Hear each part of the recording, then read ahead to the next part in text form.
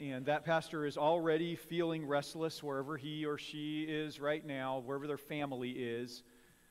That pastor is already feeling in his heart that God is moving in him, and he's wondering what God's about to do. And he is both excited for the future, and he is feeling concerned about this. And it's probably, I have a feeling, I just wouldn't be surprised if you end up with a fresh, new pastor. Not somebody who's been around the block a few times. And so he hasn't really experienced this before. This is a new thing for him. And he's wondering what in the world is going on, and he is going through the process right now of submitting himself to Christ again and again on a daily basis. And you are beginning the process of praying for this pastor to show up. There will come a time when he comes and meets with you all, and you say, we want you to come be the pastor, and he says, yes, I will, and then chaos will break out in his life. His family and home will become... Thank you. Yes, Dawn has done this.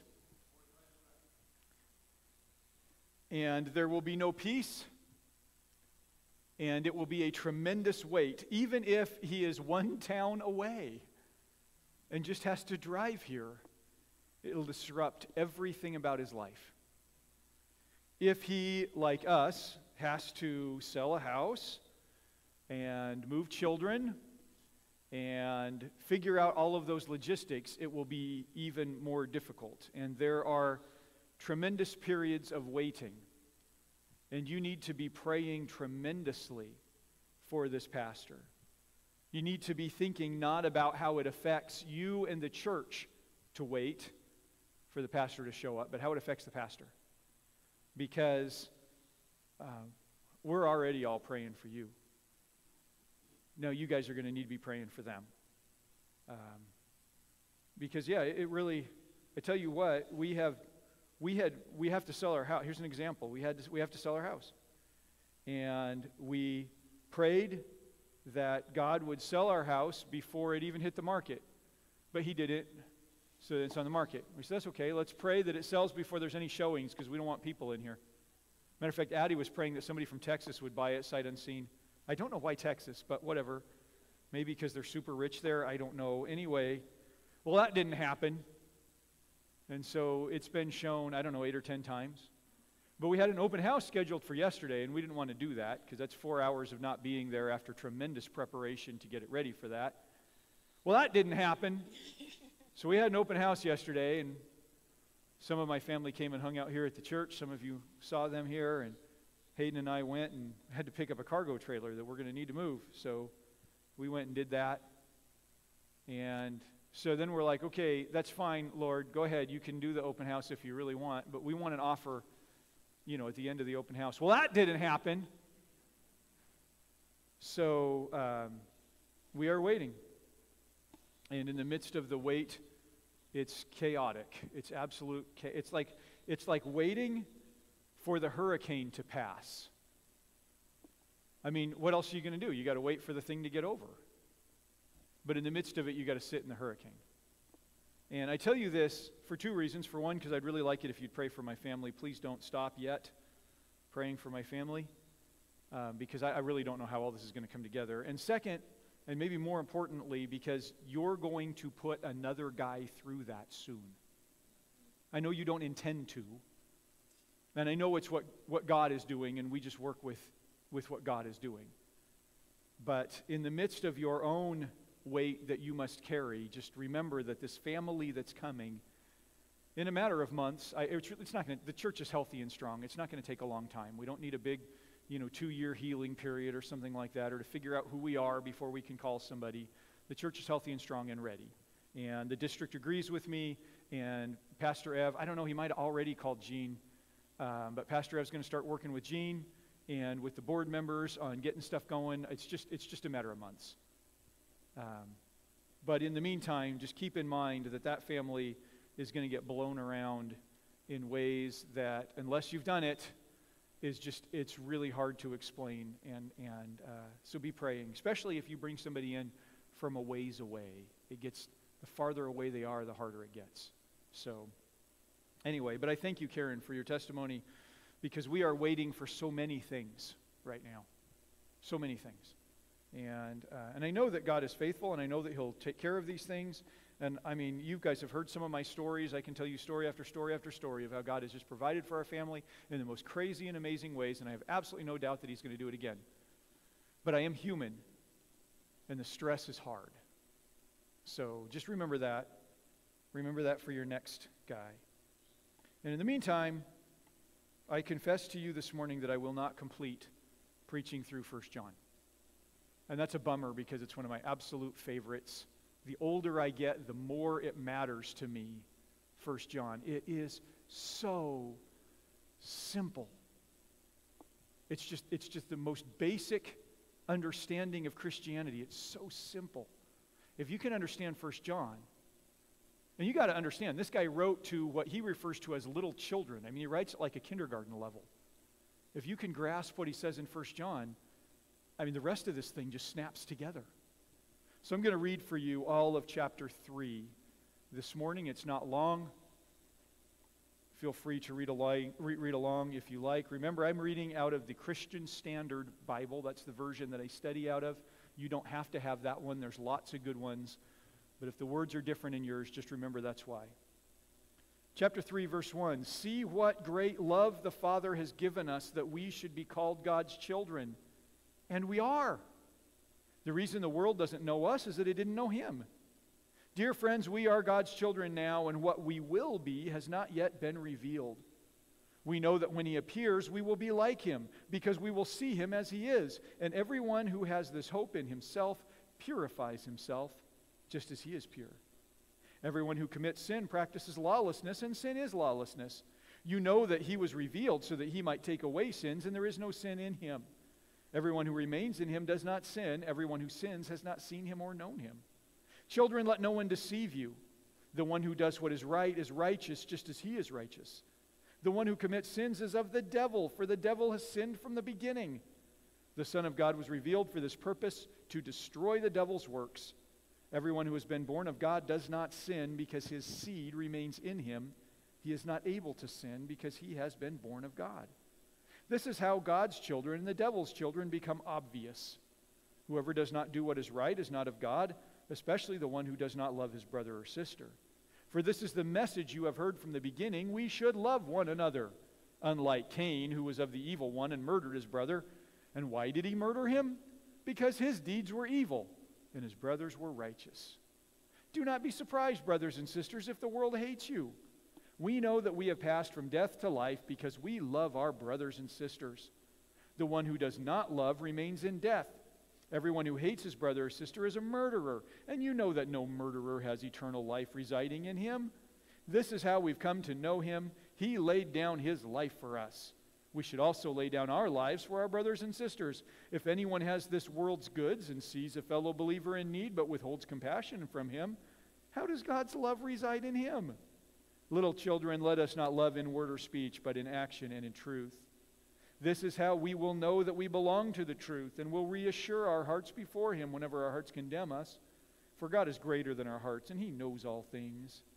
Dear friends, if our hearts don't condemn us, we have confidence before God and receive whatever we ask from Him, because we keep His commands and do what's pleasing in His sight. Now this is His command, that we believe in the name of the Son, Jesus Christ, and love one another as He commanded us. The one who keeps His commands remains in Him, and He in him. And the way we know that He remains in us is from the Spirit He has given us. Let's stop there and we'll pray. Lord, I thank You for this letter that You have preserved for us. I pray that You will teach us, even with this really quick view today. You will teach us, that we'll hear Your words. We thank You, Lord. Amen. This letter, as I have mentioned before, was probably the last that John wrote that we have. This was probably written after the Gospel, after the Revelation, and even after 2nd and 3rd John. This letter likely came along. It was likely the last recorded thing that John wrote for us. And as I mentioned, I love it because it is so simple. Our faith can get convoluted. It can become confusing. we can begin to think that there are things we must do or not do that have nothing to do with Christ. We begin to think that we need to look a certain way or act a certain way or handle certain things. We begin to think that God has a certain level of expectation for us for every last thing that we think or do or say or be, and that if somehow or another we don't measure up or measure down to whatever it is He has claimed we must, that somehow we're failing and we're displeasing to Him. And this little letter just puts that to bed. It just gets back to the basics of what Christianity is. And you know, if anybody ought to know, it ought to be John, who walked and talked with Christ. John spent more time with Jesus in the flesh than likely any other person ever has, and certainly more than any will. John tells us that he saw Him and knows Him, and that he saw Him in the flesh and knows Him as a brother and friend and understands Him to be God in the flesh. John gets it, and he makes it available for us. You know, Jesus knew that He was working with people who weren't necessarily the sharpest knives in the drawer. He understood that we're all kind of at least one salad short of a picnic. And so He's going to need to make sure that we can understand very simply what it means to know and follow God. Even the greatest theologian falls so short of the understanding of who God is and what He has done and what He's done for us, that we're going to have to grasp this in the simplest possible form. And yet, as we talked last week, we tend to end up here. Either legalism or liberalism. I have told you that when John wrote this letter, he began by comforting us over the matter of missing the mark. We all miss the mark. He said, now listen, understand that as children of God, you're not allowed to miss the mark. But also understand that you're gonna.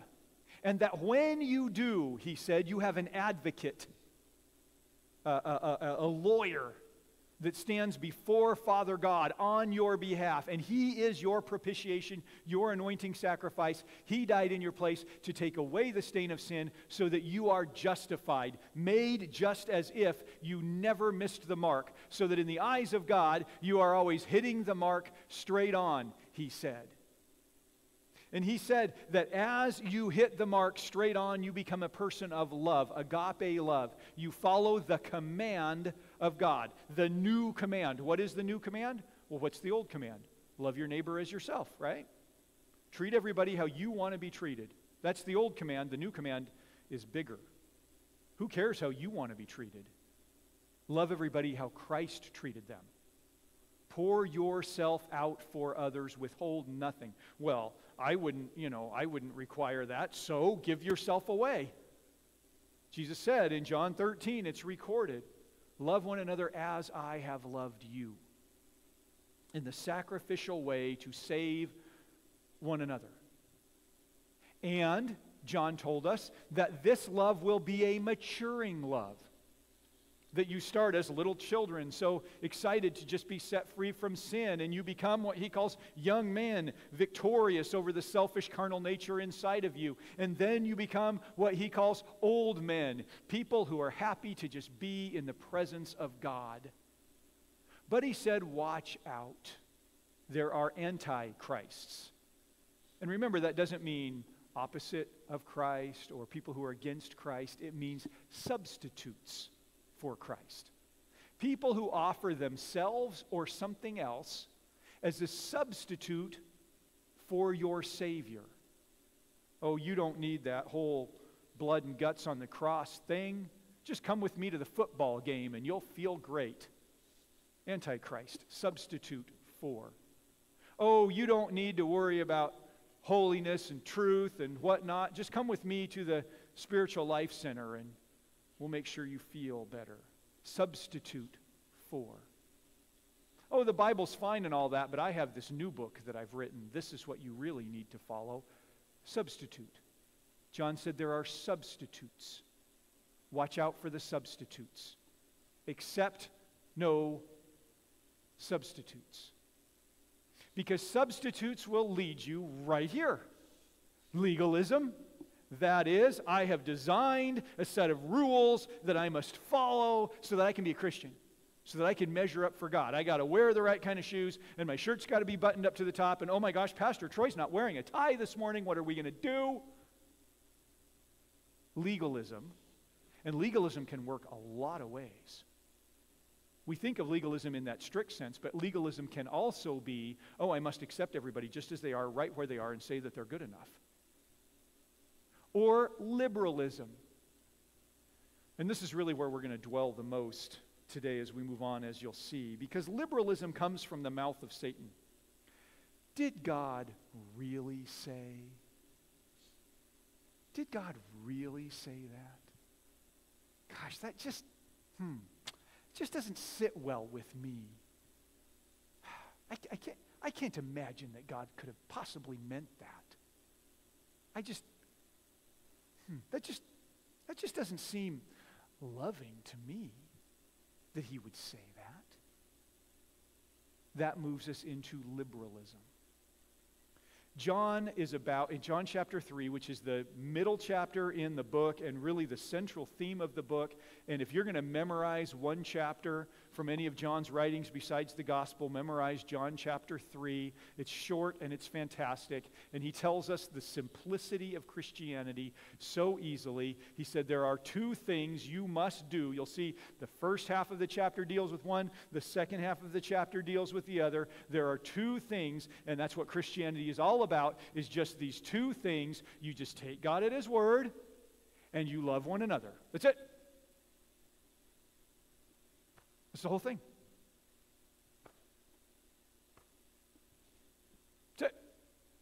You don't even need me to stand up here and preach. I mean, you can't really fire me right now, but still. Take him at his word. Like the song we sang. He said it, I believe it. Take him at his word. Did God really say? Yes, as a matter of fact, he did, and I have it written down. Yeah, but science says, I don't care. He wrote it down. Take him at his word. And love one another. And John even makes that easy for you, because John specifies who the one another are that we're supposed to be pouring ourselves out for initially, and that's us, the believers. Now, pour yourself out beyond that. He'll tell us, pour yourself out beyond that, but start right here. It's so easy. Start with the people you know and love already. That's it. That is the whole of your faith. Look up Micah 6:8. You'll see it fits right in here. What has God required of you? To do justly, to love mercy, to walk humbly with your God. Take him at his word. Love one another. That's it. That's Christianity. This morning I want to break down the first section of the chapter, which deals with the first of those topics, take him at his word. Let's look at it verse by verse for just a moment. Everyone who commits sin practices lawlessness, and sin is lawlessness. You know that he was revealed so that he might take away sins, and there is no sin in him. Everyone who remains in him does not sin, and everyone who sins has not seen or known him. This starts with verse 4, and it starts with a problem right away. Everyone who commits sin practices lawlessness. Wait a minute, I guess that's me. Okay, let's take a little closer look here. That term commits could easily mean continues in. As a matter of fact, it's a really hard word to kind of put in place. Really, the word we should be focusing on is not the commits or continues in, but on the word practices. Do you know what it means to practice? My daughter had a third grade teacher. Maybe it was her fifth grade teacher. I think Addie had this teacher as well. You remember the phrase, practice makes perfect? Well, she said, well, nobody's perfect. So practice makes progress. I always kind of wanted to slap that teacher personally, but I get what she's saying. That's all right. Practice makes progress. And she's right. The more we do something, the better we get at it, right?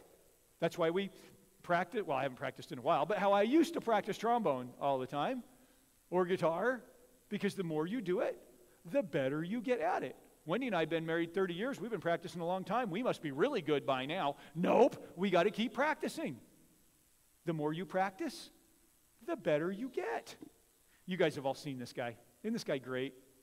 Love this guy. Can't remember his name. It's just not in my mind at the moment. It's jumped out of my mind this morning. He's from Turkey. He's an airsoft pistol shooter. He won the silver medal. Now, the thing about him is all of the other medalists are like young and strong and healthy. They spend all day in the gym. And they show up to shoot, and they're wearing special clothes, shooting clothes. And they've got special glasses where one eye is blanked out and the other eye has a bullseye on it. And they get up there to shoot their pistol, and they stand just right, and they do the right thing, and they scratch themselves in the right places first, and they get up there to shoot. This guy, it's his turn. He walks out there, sticks his left hand in his pocket, picks the gun up off the table, and goes boom, and wins the silver medal. And they said, what is up with this guy? And then as soon as he was done, he was like, so where's the smoking section? What is up with this guy at 51 years old that he can come be a medalist when all these other people have dedicated their life to it? And he told the story. He said, well, see, a number of years ago, his wife was fooling around with another guy, and then she took his kids and split. And he was really frustrated and needed to get some angst out. And he had a buddy who did airsoft pistol target practice. And he said, why don't you come down and shoot? It always makes me feel better. So he did. He went down and started shooting. And you know what? He was pretty good at it. And it really did help to relieve the tension. So pretty soon he's doing it every day. He's going down there and shooting everything. He always shoots the same way, left hand in his pocket, just kind of, that's pretty close. He didn't know any better. Nobody taught him. He just did it again and again and again and again and again and again and again for days and weeks and months and years until he was the best airsoft pistol shooter in the entire nation and clearly the second best in the world. Not because he had the right equipment, not because he had the right knowledge, not because he had the perfect coach, not because he was well-financed by Nike or Adidas or Reebok, but because he practiced. Okay, back. Everyone who commits sin, continues in sin, practices lawlessness. These are people who say, I don't want the law of God. The law of God, take him at his word, love one another. That's the entire thing. The law of God, I don't want that. I don't want to measure up. I don't want to hit the mark. I want to do something else. I don't want to believe what the Word of God says, and therefore love the Lord my God with all my heart, soul, mind, and strength, like it tells me in Deuteronomy chapter 6. I don't want to do that. I want to do something else. I want to believe something else. I want to cling to something else. Believe me, these people practice it. They study it, they work on it, they try it, they practice it. Whether they are like the highest ranking scientist who is anti-Bible, or whether there's somebody out on the street shooting up with dope, they work on this every day to get better at it, to understand it better, to be more of it. Is that you? No. So you're not in this category. John is telling you about someone else. Those who continue in sin and practice lawlessness. Now understand, he says, sin is lawlessness. Remember that word for sin, hamartia, missing the mark. Missing the mark is lawlessness. You're just choosing not to follow the law of God. You know that he was revealed so that he might take away sins, so that you can be free from the penalty of. And there is no sin in him. That is, Christ always hits the mark. Everyone who remains in him does not sin. Uh-oh, I guess I'm excluded because I sin. Wait a minute, back up to verse 4. Everyone who remains in him does not miss the mark. You can't miss the mark if you're remaining in him. Because what did he tell us to do? Remain in him. So yeah, I make mistakes. And I got to go back to 1 John 1:9 and confess my sins, which means agree with him, and be cleansed and purified and made righteous and justified, just like I've never done it before. That's right. That's true. But I'm dwelling with him. Everyone who remains in him is hitting the mark. Do you want to know if you measure up right now to what God expects from you right now? Do you want to know if you're good enough for God right now? Are you remaining with Christ? Are you dwelling with him? Oh, yeah, but yesterday I lost my cool and I swore at some guy on the freeway. And then I punched my kid because they wouldn't shut up. These guys didn't like the punch my kid part. They were fine with the swear at the freeway. But then I knew I was wrong. I just immediately knew I was wrong. And I went to God and I said, I shouldn't have done that. And I'm so sorry for that because I want to be with you. I just want to be with you, and I know that if I act this way, I can't be with you. So will you forgive me? And he forgives you and cleanses you and justifies, and you're with him again. All right, then you hit the mark. It's that simple. Everyone who sins, that is, who continuously practices lawlessness, who isn't concerned about hitting the mark, well, they haven't seen him or know him. Even if they claim, oh, I'm a Christian. Really? Clearly you haven't seen or know him because you're not interested in hitting the mark. Understand? This is all leading towards something. Keep going. Little children, let no one deceive you. The one who does what is right is righteous, just as he is righteous. The one who commits sins is of the devil, for the devil has sinned from the beginning. We can tell the difference. When we meet someone and we can see that they are dwelling with Christ, well, then they're doing it right. When we meet someone and we can tell that they are not dwelling with Christ, well, then they are not a Christian. No matter what they say, we can tell. We can tell just by looking at them. One person is dwelling with Christ, one person isn't. The Son of God was revealed for this purpose, to destroy the devil's works. What are the devil's works? To get you away from Christ, so that you won't dwell with him anymore. Did God really say, quit standing in the center of his will and come with me? Well, Christ was revealed to destroy that, so that people can be with him the way we were made to be. Everyone who has been born of God does not sin. We talked about what it means to be born of God last week. If you are one who has been born again of him, born from above, born anew, born of the Spirit, then you're hitting the mark. He is not able to sin because he's been born of God. Well, I'm certainly able to sin. You guys ever seen Gordon Ramsay? Chef Gordon Ramsay? Yeah. You ever seen him eat a bologna sandwich on white bread? I haven't. Have you ever seen him eat a bologna sandwich? What do you think Gordon Ramsay would do if he went into one of these restaurants and they brought him out a bologna sandwich on white bread, a little mayo, maybe a pickle? I don't think he'd eat it. Do you think he'd eat it? I can't imagine. Lindsay says probably. I don't think. He might take one bite and then do one of his famous tempers and flip over the table and throw it and start cussing at the guy behind the counter. Because he knows the difference between good food and bad food. And sorry, Hayden, who loves bologna sandwich and white bread, that's just not good food. I mean, it barely qualifies as a food substance, let's just be honest real quick. Although, tasty maybe, it barely qualifies as a food substance. And if you're going to present that to a guy who knows what a New York strip steak should be prepared like, and who knows how to make a lobster, and who can make all kinds of bisques and various types of sauces and have them come out perfectly, if you're going to say, yeah, here's what you should eat, bologna sandwich on white bread, he's going to know right away something is wrong, and he's not going to want to have anything to do with it. Understand, that's what this is saying. If you are one who dwells with Christ, who knows what it's like to be in intimacy with Christ, who knows what it's like to have his life inside of you, you just can't step away from that. You just can't not have that. And when you are presented with the option to step away from dwelling with Christ, to take advantage of the scum of the world, you just can't do it. I mean, maybe you try once or twice and, oh my gosh, it's just horrendous, and you've got to get back with Christ. This is what he's telling us. He's been born of God. He's not born of the world, and being in the world is tremendously uncomfortable, and it tastes like death, and I want to get out of it, and I want to get back to Christ. Did you understand? This is how God's children and the devil's children become obvious. Whoever does not do what is right is not of God, especially the one who doesn't love his brother and sister. We're going to pick that up from right there next week. It becomes really obvious. But there's one thing I want to back up on, and I really want to center on this morning, and it's extremely important to me that we center on this concept as we make sense of the first half of chapter 3. In order to take him at his word, we need to understand this phrase, little children, let no one deceive you. See, Pastor John was preparing to die. He was old at this point, could have been as much as about 100 years old at the writing of this letter.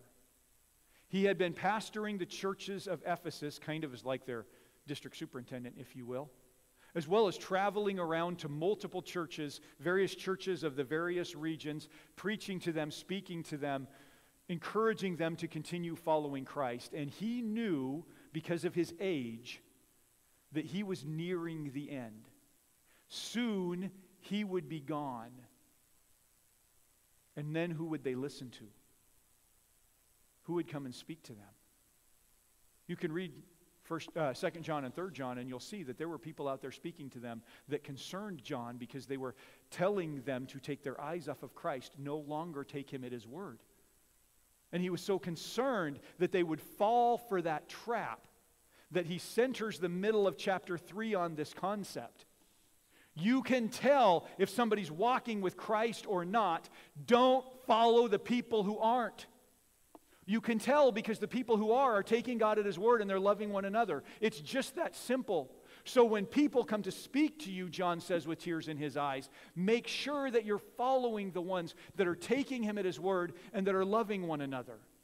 If they're doing anything else, I don't care what they tell you. I don't care how many degrees they have to hang on the wall. I don't care how many other churches have accepted them as leaders. If they come with anything else other than the Word of God and the love of God, then just no. As a matter of fact, in 3 John, he says, don't even welcome them into your home, which was like the most horrible thing you could do in the hospitality-based society. Don't even let them in the door. Just get them out of there. This is important to me because I will not be speaking to you too much longer. I'm about done. And somebody else is going to come. And you are going to need to listen very, very carefully. You are going to need to ask them some hard questions. Pastor Don knows this, but maybe you all don't. As a pastor, I get called by other churches, once or twice a year. Isn't that about probably what you experienced once or twice a year? You get called by another church. Hey, we're looking for a preacher. Hey, that's great. I'll see if I know any. And it's a pretty normal thing. Another DS calls, oh, you want to move off the district? No, as a matter of fact, I don't. It's pretty common. But I don't mind the interview process. And sometimes I'll subject myself to the interview process just because it enriches me. Because there are people who will ask hard questions. How do I feel about six-day creation? What do I think about the role of man and woman in marriage? What do I think about eschatology, about the return of Christ? Oh, I love it. Because I get a chance to really think this through and put my mind back in the Word and tell people, I don't really think anything other than what God has said. And my system of belief is based entirely on the Word. And if there's something else out there, I'm not really all that interested in it. Oh, I'll learn about it. I'll try to see if maybe it connects to His Word, and if it doesn't, I'm just not interested. I'm not going that way. I love that. You guys need to be prepared to do that. Let no one deceive you. Did God really say? I want to tell you a Sunday school story this morning to wrap up the sermon. It's a Sunday school story based out of 1 Kings chapter 13. I even have cute little cartoons for you this morning. Sunday school story. It's a great story. Well, half of it anyway is a great story. Do you remember that the nation of Israel used to be united and then it split, and there was the northern kingdom of Israel and the southern kingdom of Judah? We've talked about that. And the king of the northern kingdom was chosen by God for his zeal. A guy by the name of Jeroboam was king up there. And he started off real strong, doing everything God told him to do, but then he kind of ventured away. You see, there was only one temple, and it was in Jerusalem, in Judah, and his people from Israel were going down there to worship God, and he was afraid he would lose political strength as a result of the people crossing the border so often. So he built a new altar in a place called Bethel. He built a new altar. It had a calf there that they could sacrifice to. And it had a big fancy altar, and there he is standing on it. The king's not supposed to lead worship, at least not according to God. But Jeroboam was doing it. Now understand, Jeroboam was at least middle-aged. He was strong and powerful. He had been an army general before being king. He was feared by the nations around him because, he killed a lot of people, and he was really strong, and he had a mighty army. He was a big, powerful guy. And when he told the people, stop going to Jerusalem and start coming here, they said, yes, sir, we'll do what you say. Just please don't cut out my fingernails and then kill me when you're done. Except for one guy. There was one guy who we don't know his name. He was simply called a young prophet. Young. He was likely between the ages of 13 and 20. He was a teenager. He was a up-and-coming preacher to some extent. This was like his first time out. Nobody had ever heard of him. We don't even know his name. He left nothing behind.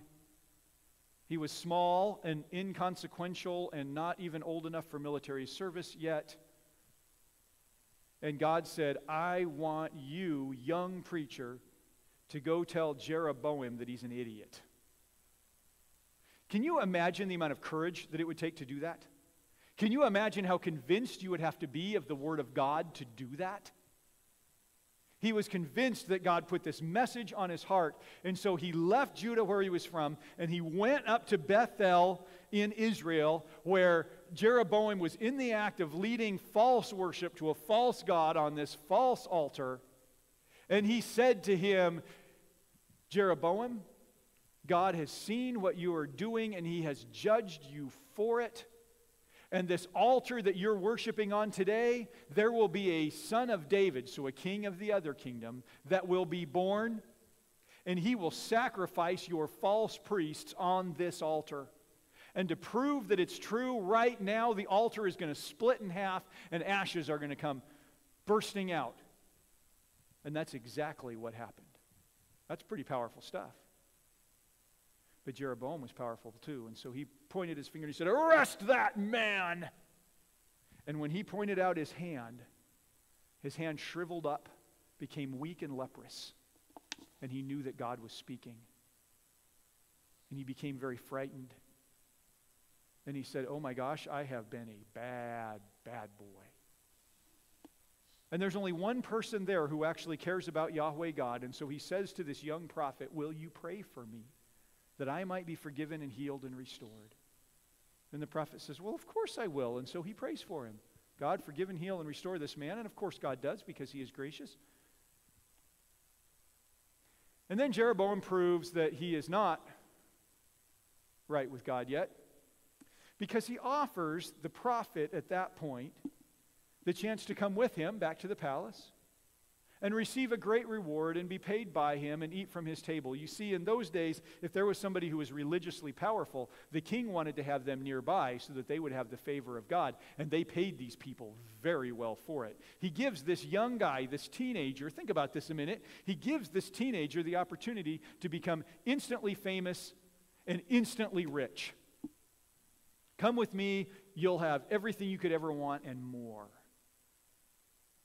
But this teenager is so convinced of the Word of God and so wants to dwell with God that he says, in this light of this great temptation, he says, absolutely not.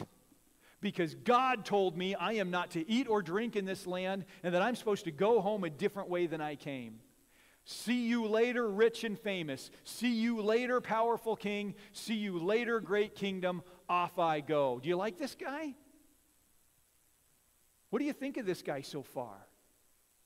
Is he someone who takes God at his word? You bet. We can already tell he's a good guy. So he starts walking toward home. Now, as he walks toward home, there was another guy there whose dad had been a prophet back in the old days. Back before the whole split kingdom, back before it was basically illegal to do Yahweh worship up there. This guy had been a prophet, a preacher back in those days. And the guy went home and he told his dad, hey, there's a prophet in the land. This young guy, this teenager came, and he took on Jeroboam. And God came and did amazing, mighty things. And this old preacher got excited. And he said, saddle up the donkey, I'm going to go find him. And he did find him walking home. He was taking a rest. He was sitting under an oak tree in the shade in the heat of the day. He was just taking a rest, waiting for the heat to pass, and then he'd keep walking home. And the old guy finds him, and he says, hey, are you the young prophet? that just took on Jeroboam and in the power of God won. And and the young prophet said, that's me. And he said, well, listen, why don't you come home with me, get something to eat and drink and refresh yourself. Now, listen, there's something you need to understand about culture in those days. And we've talked about this before. Two things are going on. First of all, this guy is older. He is to be respected. In our culture, we don't necessarily respect that way, but in that culture, the younger always deferred to the older. And when you've got a guy that's a couple generations older, you do whatever he says. It's just to be expected. He is to be respected as the right one, and you are to be deferring to him. So when this man says, come with me, the proper cultural response is, yes, sir. Another thing you need to understand about this day is that you did not turn down hospitality. I mentioned that just a little bit earlier. If someone offers you hospitality, I mean, it's pretty much criminal to say, I'm not going to receive your hospitality. But our teenage preacher says, I'm sorry, sir, I can't. It's very polite. I can't go with you because God has told me I'm not to eat or drink in this land, and I'm going to go home a different way than I came. Now, here's where the story turns. The old prophet says, I too am a prophet. An angel of God came and spoke to me and told me to come and find you and invite you home for dinner. He deceived him. Why do you suppose the old guy did that? Power, maybe? That puts him in a position of power over the most powerful preacher in the land? Maybe a desire for youth again? He remembers when he was a young preacher, all fiery like that. Maybe the notoriety of having this powerful preacher in his home. I don't know. But he deceived him. Did God really say, don't eat or drink in this land and go home a different way? Did he really say that? Because I've heard from God too, and he said something else. Galatians 1:8. Even if an angel from heaven tells you something different than the gospel you have and know, don't believe him. That's what Paul tells us. This poor young guy didn't have the book of Galatians yet. And so he went with the guy. He deferred. He didn't take God at his word. And he went with the guy. And he went back and they sat down and they're eating dinner. And as they're eating dinner, the word of the Lord comes to this old prophet. Probably been a long time since that happened. The word of the Lord comes to the old prophet. And he says to the young man, because you didn't take me at my word, you will not die in peace. You'll be killed in a foreign land, and your body won't be buried with your ancestors. An idea that says your days are numbered, you have stepped out of the protection of God, bad things are coming your way. Do you remember the little chart that I had last week? It starts, we listen to him, we love it, we're deep in his word, and then we move into legalism. We start putting parameters around how we listen to his word. And then we move into a liberalism. We reject the whole thing. Did God really say? And what comes next? Collapse. Both the old prophet and the young prophet are pretty freaked out by this. The old prophet says, get out of town in a hurry. Get on my donkey and get going. And the young man loads up and starts heading back home fast as he can, but you can't outrun God. And as he ran as fast as he can, making all kinds of noise through a wilderness, which is a dumb thing to do, he attracts the attention of a lion who mauls and kills him. And he is now dead on the side of the road. The people of the town come back to the old prophet and tell him what happened, and the old prophet became very upset. He said, the old prophet said, it's because he didn't take God at his word. He must have felt really guilty about that because he went and picked the guy up. Interesting enough, his donkey was just fine and the lion wasn't eating or hurting anything. The lion was standing there protecting the corpse. He picked the guy up and he wrapped him up and he took him home and he buried him. And he said, when I die, I want to be buried with this guy.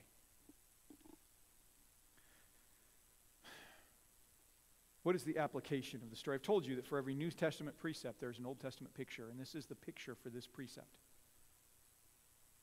We take God at His word.